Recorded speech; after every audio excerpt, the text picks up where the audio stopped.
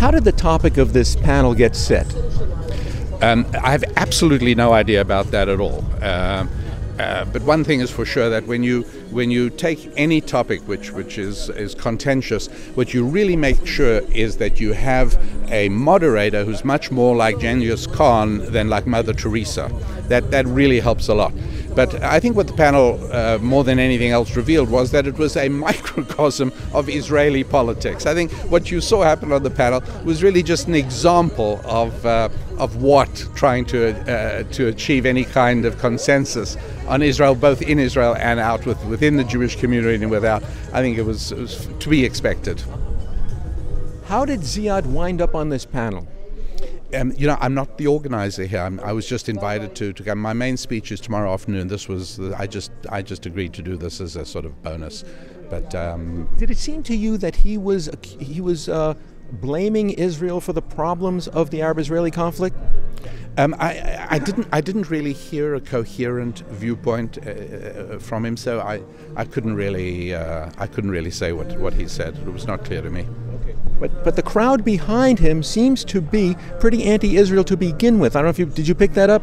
No, I can't say it again. From the stage, it seemed to be a very small, tiny handful of isolated individuals that were enthusiastic. So no, I didn't see any great. But judging from the crowd around him, behind him now, behind you, you can look over there.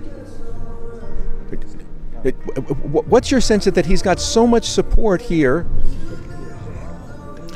Again, there's 3,000 or 4,000 people here. I wouldn't really call that so much support. I really wouldn't. The vast majority of people, frankly, were just not that interested in this topic. It was a relatively small number of people to whom the topic appealed. But I think it would be a mistake to draw any broad conclusions from this.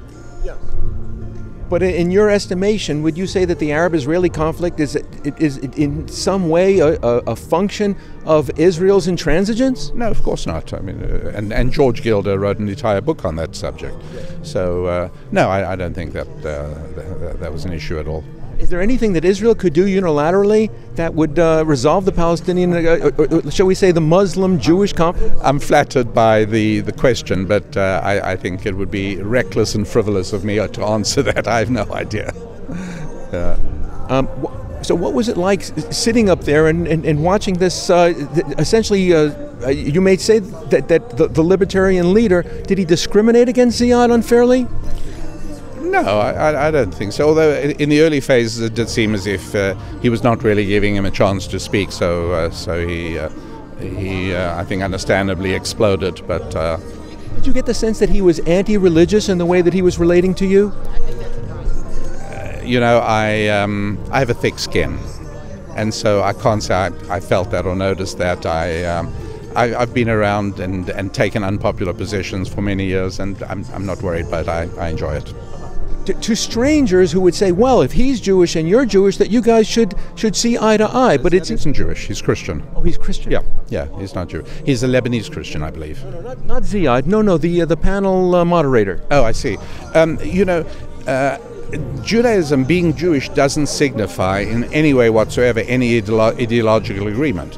As a matter of fact, if you gathered 4 million Jews into a huge stadium, can you think of a single question on which they would all agree other than Hitler was a bad man? I don't think so. And so when you speak to an evangelical Christian, his religion dictates his view on many, many topics, and his views would be predictable in many areas once he tells you. But if somebody says, I'm Jewish, he could be an atheist, he could be a Hasidic Jew, he could be a venerable sage, he could be an anti-Semite, like Karl Marx was. So, the fact that the moderator was Jewish or I'm Jewish, it doesn't mean anything at all. In fact, there's no reason for us to suppose there would be agreement. Did it seem to you that he was rejectionist of religiosity? Well, that's the position of many secular Jews, and I understand it. It's defensive, and particularly if he had an Orthodox grandfather or something like that. Yeah, that's fine. I don't mind that.